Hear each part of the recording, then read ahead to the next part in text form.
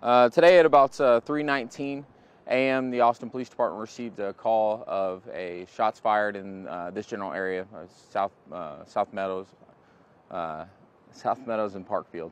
Officers responded to the area and began to check the area for those reported those gunshots. The Austin Police Department received an additional call at about 3:30 a.m. at a residence in the 1400 block of South Meadows, which is behind me. That call was of a shoot, stab, hot shot call, and there was officers responded to that location and located a adult male, a white male, mid-30s, with injuries consistent with a firearm. EMS responded and assisted, performed life-saving measures, but unfortunately that subject was pronounced deceased at about 3:56 a.m.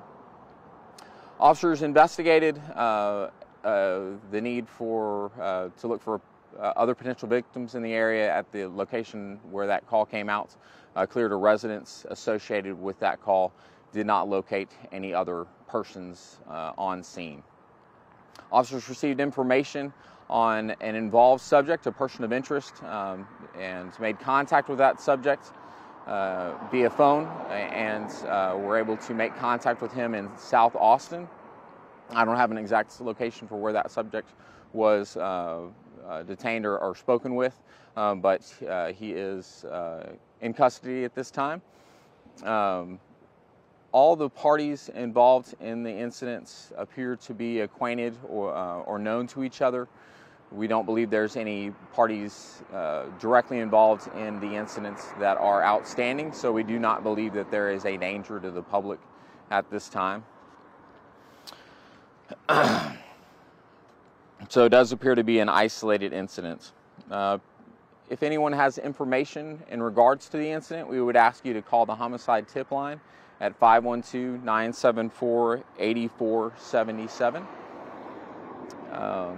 That is probably all the information that I can put out, but if there's any questions, I'll see if I can answer them. Is this considered a homicide then? It is. It is. Is this the second or the third homicide? This is the third. Can you just speak to, we're very, very early into January, already 3 homicides in Austin. What should the general public be aware of? It seems like these are happening in the early morning hours. I can't really speak to any trends or year-over-year data that you could probably reach out to the Public Information Office later. Just for clarification, there were 2 calls, a 3:19 a.m. shots fired call and a 3:30 call? Yeah, that one came out, I think, about 3:29. Those are the 2 calls I know of. If there might be additional calls, those are the 2 that I know of. Sometimes, especially with shots fired calls, you'll get multiples. And that shots fired, first one, second one was shoot, stab, hot shot call? Correct. And from what you believe, it just involved these 2 males.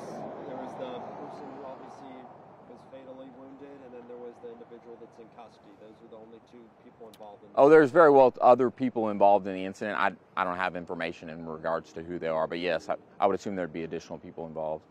But no, I don't have anything else to give you. What is going on right now at the scene behind you, and how long do you expect this roadway to be closed, and what should neighbors be advised to do? Sure. Behind me is the initial homicide investigation. It is pretty early on in that investigation, so the medical examiner's office will also respond, as well as our crime scene technicians. Processing of the scene and canvassing the area. Neighbors should expect this road to be closed for an extended period of time. Parkfield behind us is open as a major artery. South Meadows will be shut for some time, but we are allowing residents to exit. We would ask them to speak with officers before they go on about. My last question was, the person found inside a home or outside? Outside of the residence.